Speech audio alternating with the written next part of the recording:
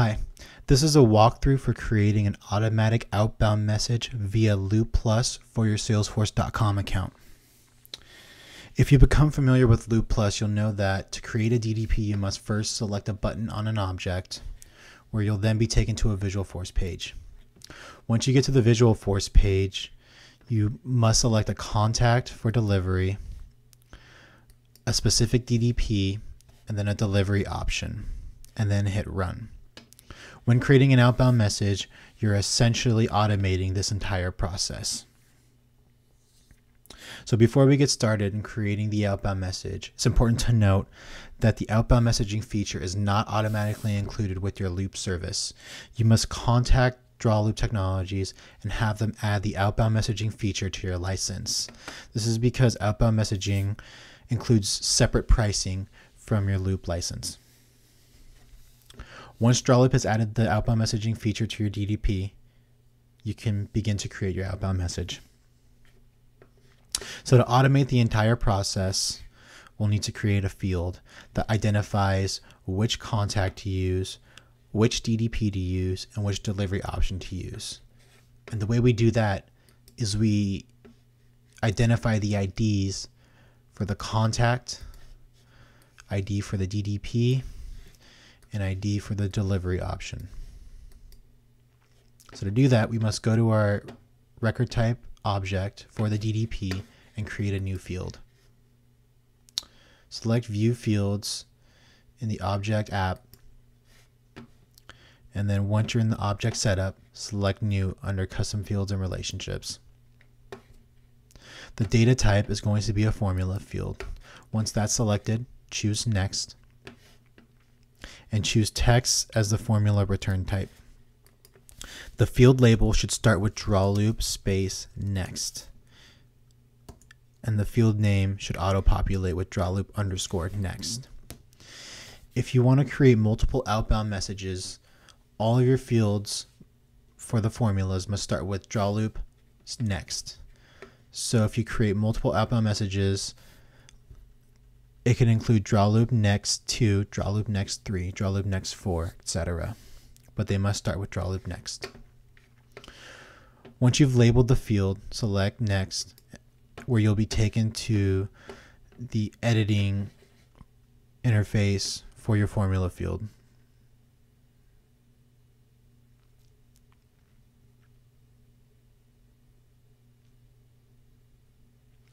In addition to choosing the IDs for your contact, DDP, and delivery option, you must identify the IDs of the records you're going to use. In this case, because we're using an account DDP, we're going to need to identify an account record. But we can do this using formulas to make it dynamic. So you'll start off by inserting a command that identifies the account ID. Type capital SF and then all lowercase account, and append a colon to the command and close the quote. After you've done that, add an ampersand and insert a field for the account ID.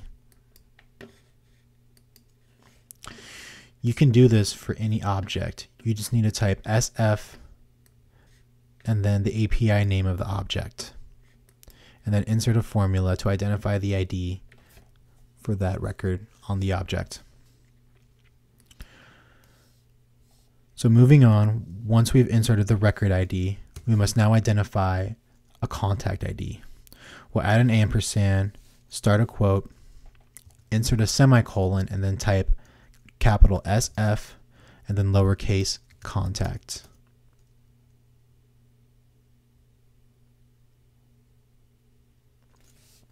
And then append a colon to the end of contact and close the quote. Now the way we're going to do this is identify a contact via a lookup field on the account. And that lookup field is outbound message contact. As you can see, there's a lookup link to the contact Jane Smith, but we could change this contact at any time. We're going to automate the DDP process by having the contact ID be selected from this field. So going back to the formula field, we'll need to insert an ID for that outbound message contact. So we'll scroll down to the outbound message contact field and then choose the contact ID for the outbound message contact and insert it into the formula. You must also remember to include ampersands after the Salesforce contact command and after the formula for the contact ID. Now, another option that we have is to make the Salesforce contact static by physically inserting the ID of the contact after the Salesforce contact command. So if we want the contact to always be Jane Smith, we can simply take Jane Smith's ID, copy it, and paste it after the colon within the quotes for Salesforce contact. But because we want to automate this utilizing different contacts for each account record, we're going to use the outbound message contact ID.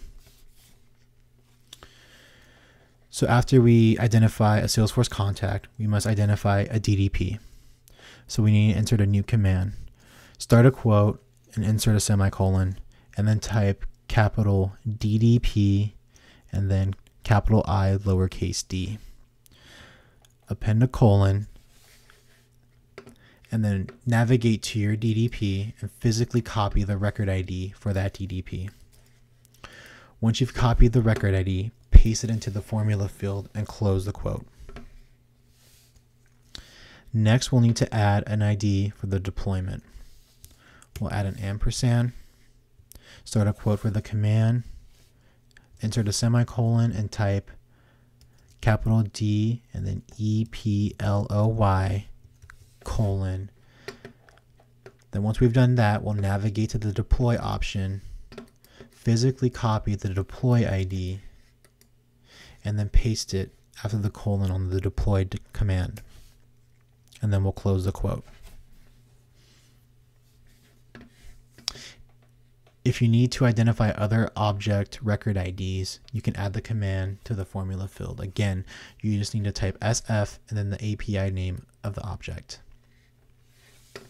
But once you've completed your formula field, select Next. Select Next after the field level security page loads.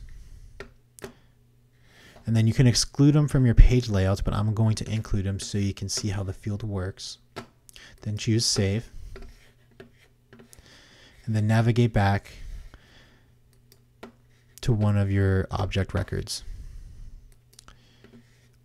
So this is the account record for Acme Company. Scrolling down, we can see our new drawlib next field.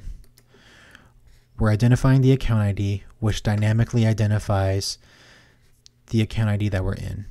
If you look at the ID after Salesforce account, it should match the ID in the URL after salesforce.com. Then we're identifying the contact. The way we set up the formula field, this contact ID must match the ID for Jane Smith. If you navigate to a contact record, you should be able to confirm the ID matches. After the Salesforce contact, we're identifying the DDP ID. So this would match the DDP that you want to use for the automatic outbound message. And then we are identifying a deploy ID. So all this information is sent with the outbound message, and we use this information to merge your fields into your documents. So once the drawlib next field is created, you can then create an outbound message using the drawlib next field. To do that, navigate to your setup. In the left nav bar, scroll down to Create. Select the drop-down for Workflows and Approvals, and choose the Outbound Messages link. Once you're taken to the list view, select New Outbound Message. Choose an object for the outbound message. In this case, we're using the account, and choose Next. Assign a name to your outbound message. The unique name will auto-populate. Then insert a value for your endpoint URL. It's important that you match the endpoint URL with what's in this video exactly. Type in https://apps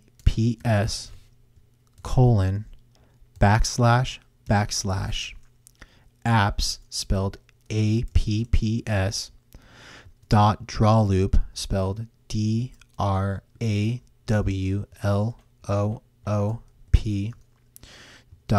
.com / package, spelled PACKAGE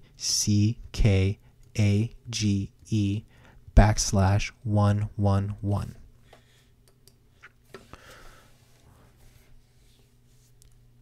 Once you've entered an endpoint URL, you can choose a user to send on behalf of. Select the lookup and you should see a list of users in your search results.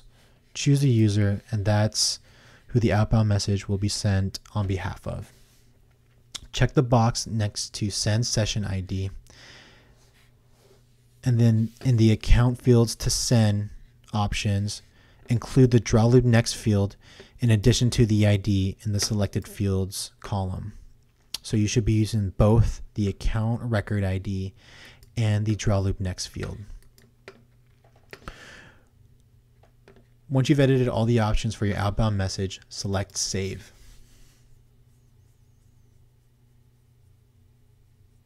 The next step is to create a workflow to connect with the outbound message. In the left nav bar, select Workflow Rules. If you haven't already created a workflow, you can go ahead and select New Rule. Choose an object. Select Next. Give the workflow rule a name. And then choose an evaluation rule. Your evaluation rules include when a record is created or when a record is edited and did not previously meet the rule criteria. Or you can choose only when a record is created. The third option is every time a record is created or edited. So once you choose an evaluate rule, move on to the next section. The next section is for the rule criteria. You must choose your criteria and continue. In this case, the workflow is going to trigger the outbound message every time a record is created or edited and the account currency is equal to USD. Once we select Save and Next, we can then add a workflow action. Since we've already created the outbound message, you can select Existing Action. From here, select the outbound message option in the search dropdown and add the outbound message that we've created to the right side under Selected Actions and choose Save. Now we've successfully attached the outbound message to work in conjunction with the workflow rule. Now we can choose Done, and we'll be taken to the workflow editing page. You must remember to activate your workflow. Once activated, an outbound message will be triggered every time the workflow rule criteria is met. And that is how you add an automatic outbound message to your Salesforce.com account using Loop Plus. Thank you.